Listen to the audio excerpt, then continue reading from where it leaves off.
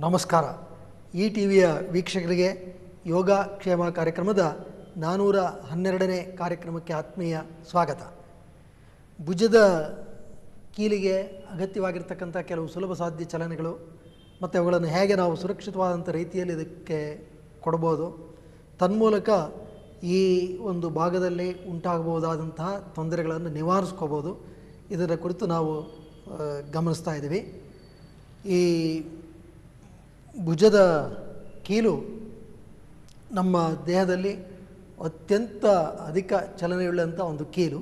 ಆದರೆ ಸ್ಥಿರತೆಯ ದೃಷ್ಟಿಯಿಂದ ಇದು ಅಷ್ಟೇ ಸ್ವಲ್ಪ ಬಹಳ ಸುಲಭವಾಗಿ ಸ್ಥಾನಪಲ್ಲಟಕ್ಕೆ ಒಳಗಾಗಬಹುದಾದಂಥ ಒಂದು ಕೀಲು. ಆ ಕಾರಣದಿಂದಾಗಿ ಈ ಭುಜದ ಕೀಲಿನ ಸಮಸ್ಯೆ ಇರತಕ್ಕಂಥವ್ರು ಸ್ವಲ್ಪ ಎಚ್ಚರ ವಹಿಸ್ತಕ್ಕಂಥದ್ದು ಅತಿ ಅಗತ್ಯ.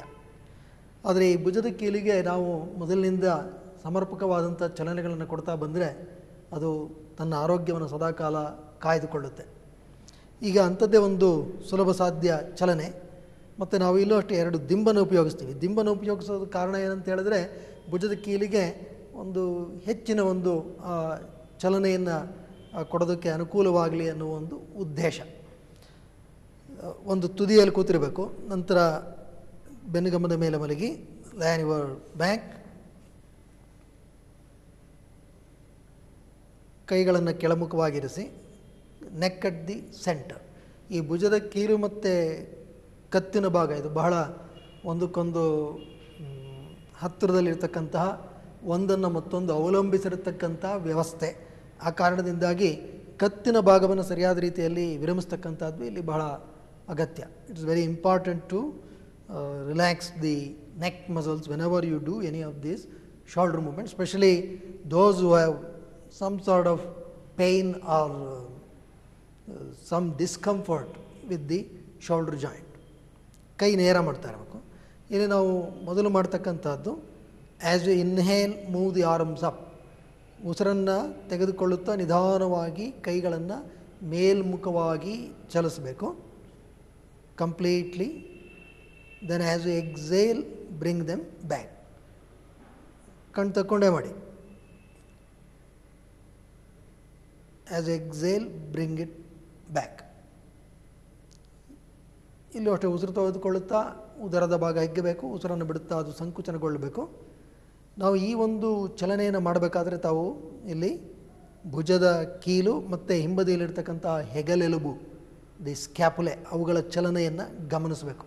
You have to watch these movements and keep the arms straight. ಕೈಗಳನ್ನು ನೇರ ಮಾಡಬೇಕು. ಮತ್ತು ಇದನ್ನು ಮಾಡಬೇಕಾದ್ರೆ ಕೈಗಳ ತೂಕವನ್ನು ಗಮನಿಸಬೇಕು.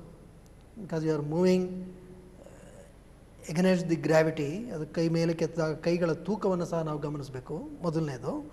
ಎರಡನೇದು, ಎರಡೂ ಕೈಗಳ ಚಲನೆ ನಮ್ಮ ಅರಿವಿಗೆ ಬರ್ತಾನೆ ಇರಬೇಕು.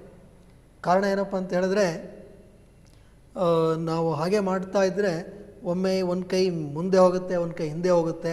ಅದು ಒಟ್ಟಿಗೆ ಚಲಿಸೋದು ಕಷ್ಟ ಸಾಧ್ಯ ಇರುತ್ತೆ.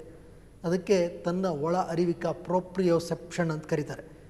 That ಪ್ರೋಪ್ರಿಯೋಸೆಪ್ಷನ್ should also improve here ಅಂತ ಹೇಳಿದ್ರೆ, ಎರಡೂ ಒಂದೇ ಸರ್ತಿ ಈ ನೆಲವನ್ನು ಮುಟ್ಟುತ್ತಾ ಮತ್ತು ಈ ಕಡೆ ಬಂದಾಗ ಇಲ್ಲಿ ನೆಲವನ್ನು ಎರಡೂ ಕೈಗಳು ಒಂದೇ ಸಮವಾಗಿ ಮುಟ್ಟುತ್ತಾ ಇದನ್ನು ಗಮನಿಸ್ತಾ ಇರಬೇಕು.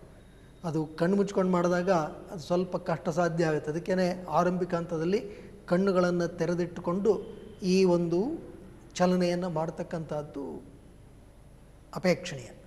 ಜೊತೆಗೆ ಇಲ್ಲಿ ಈ ಚಲನೆಯನ್ನು ಮಾಡಬೇಕಾದ್ರೆ ತಾವಿಲ್ಲಿ ಗಮನಿಸಿದಾಗೇ ದಿ ಪೆಕ್ಟೋರಲ್ ಮಸಲ್ಸ್, ಎದೆಗೂಡಿನ ಸ್ನಾಯುಗಳು, ಅದಕ್ಕೂ ಸಹ ಒಳ್ಳೆಯ ಒಂದು ಮೃದುವಾದಂತಹ ಚಾಚುವಿಕೆ ಲಭ್ಯವಾಗುತ್ತೆ.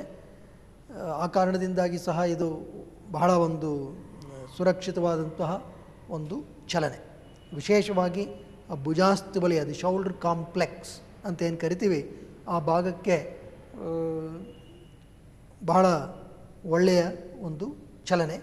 ಪ್ರತಿಯೊಬ್ಬರು ಇದನ್ನು ಮಾಡ್ಬೋದು. ಸುಮಾರು 10ರಿಂದ 12 ಬಾರಿ ಈ ಒಂದು ಚಲನೆಯನ್ನು ನಿಧಾನಗತಿಯಲ್ಲಿ ಮಾಡ್ತಕ್ಕಂಥದ್ದು ಅಗತ್ಯ. To do it slowly.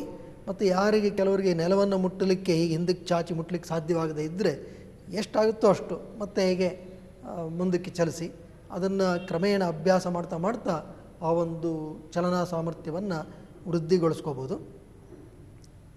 So have to do it very consciously, ಗಮನ ಇಟ್ಟು ಮಾಡಬೇಕು. ಉಸಿರಾಟ, ಚಲನೆ ಮತ್ತು ಅದೆರಡರ ಹೊಂದಾಣಿಕೆ, ಅಂದರೆ ಉಸಿರನ್ನು ತೆಗೆದುಕೊಳ್ಳುತ್ತಾ ಈ ಭಾಗ ಬರಬೇಕು, ಇಲ್ಲಿ ಬಂದಿರಬೇಕು, ಉಸಿರನ್ನು ಬಿಡ್ತಾ ಇಲ್ಲಿ ಬಂದು ಈ ಹಸ್ತಗಳು ನೆಲವನ್ನು ಮುಟ್ಟುವ ವೇಳೆಗೆ ನಾವು ಉಸಿರನ್ನು ಬಿಟ್ಟಿರುವುದು ಸಹ ಮುಗಿದಿರಬೇಕು. ಹಾಗಾಗಿ ಈ ಒಂದು ಪೂರಕ, ರೇಚಕ ಮತ್ತು ಈ ಚಲನೆ ಇದೆರಡು ಹೊಂದಾಣಿಕೆ ಅಗತ್ಯ. You have to match the breathing and the action. ನಂತರ ಎರಡೂ ಕೈಗಳನ್ನು ನಿಧಾನವಾಗಿ ಕೆಳಕೊಂಡು ತೆಗೆದುಕೊಂಡು ವಿರಮಿಸಿ, ಜಸ್ಟ್ ರಿಲ್ಯಾಕ್ಸ್. ನಿಧಾನವಾಗಿ ಮೇಲೆ ಕೇಳಿ ಸ್ವಸ್ತಿಕಾಸನದಲ್ಲಿ ಕುಳಿತುಕೊಳ್ಳಿ.